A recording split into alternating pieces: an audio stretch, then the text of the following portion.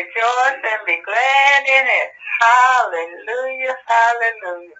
To God be the glory for all the good things he's done in our lives. Hallelujah, praise the Lord. Love you. And belated Happy New Year to all y'all. Happy New Year. God bless. Hey, listen, segue back into it, brother. If we can get Brother Addison to go ahead and read that slide, because I think it was still segueing into what we was talking about as far as beholding a glass. And when we read that scripture, that kind of reminded me when you said earlier about getting up in the morning and looking in the mirror. That's what I was thinking about when we read that scripture. Yeah, well, what do you see in the morning?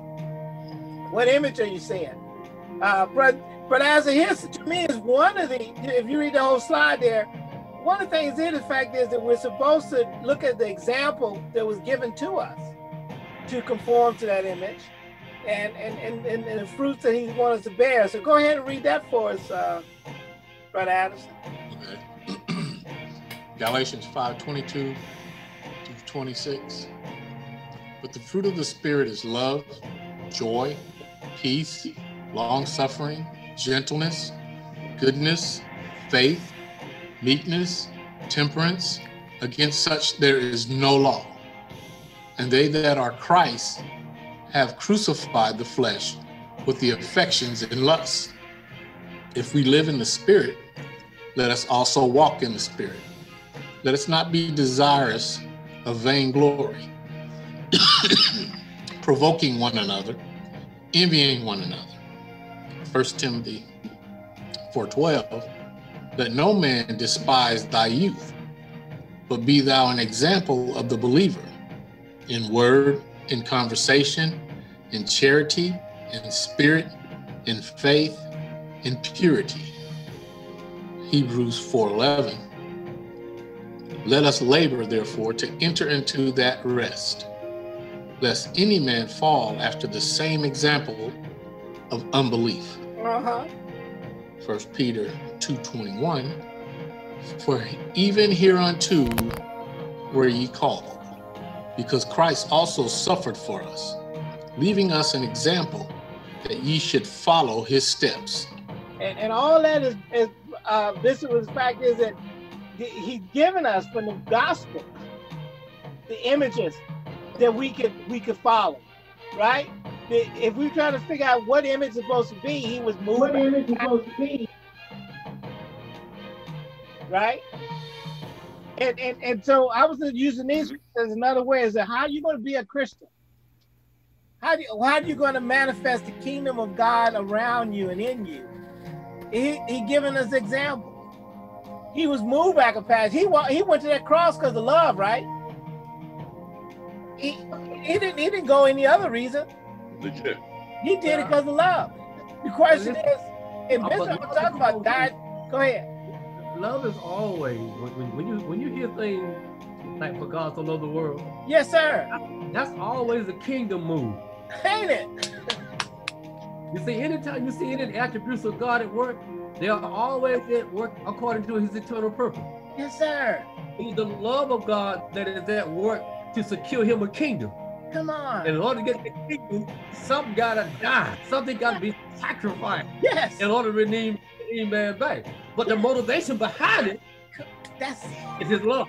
Yes. But he's loving to get a kingdom. Yes. But I think one of the things that I've had problems with in the past is that my description of love and my expectation of what love looks like didn't line up with God's.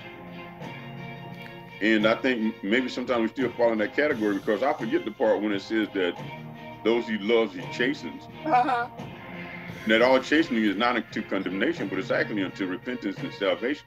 And a lot of times God had laid waste to Israel in order that he might preserve Israel. Right. And I think we see that happening. It says if a man does not chasten his child, he hates him.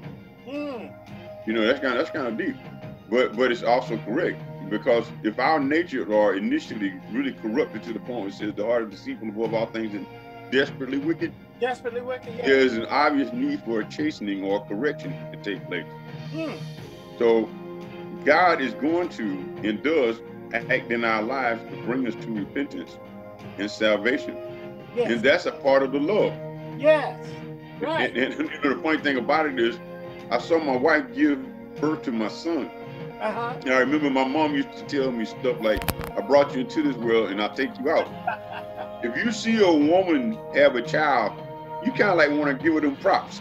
You know, it's like she went through all that to get you here. She might have a little bit of, you know what I'm saying? You might want to give it a leeway in that end, because I wouldn't have done it. He's still been in heaven or wherever you gotta go. But Jesus Christ went through. Yeah, but you better remember why she going through all that. Yeah, why she going right?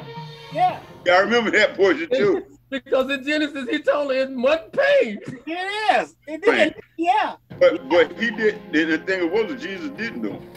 See, Jesus didn't have a reason aside from our sin to suffer the indignation and pain that he went through. The torment that he experienced was on our behalf. Wow. And what I saw was that he has gone to the nth degree to save us. He'll take us now unto that degree. Yes, sir. You know, so we are not being condemned or judged in this age, and the judgment isn't yet. But we are being chastened that we might not come into condemnation or into judgment. Sometimes that doesn't look very pleasant, and it definitely doesn't feel good. Right. It's really hurtful. D. In Genesis